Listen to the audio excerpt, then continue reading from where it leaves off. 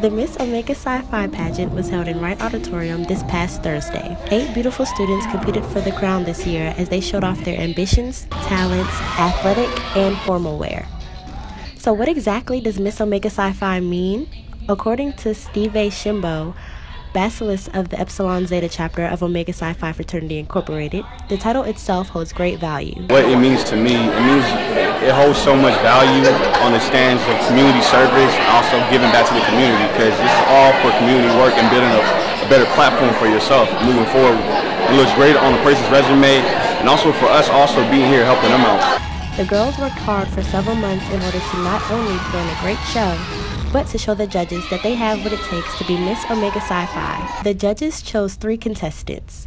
Third place, Miss Purple and Gold, was won by Taya Holloway. Second place, Miss Epsilon Zeta, was won by Rokiatu Kaba.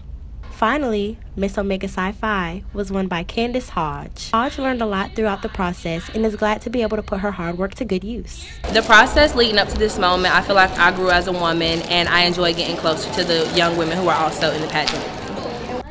Hodge's platform was centered around the Ronald McDonald House nonprofit organization. The organization is near and dear to her heart, and she plans to bring similar programs to campus. After this, my next steps are to partner with the current members of the chapter and help them to reach their goals and to also just bring some good programs to campus. I'm Kayla Dudley with Tech Video.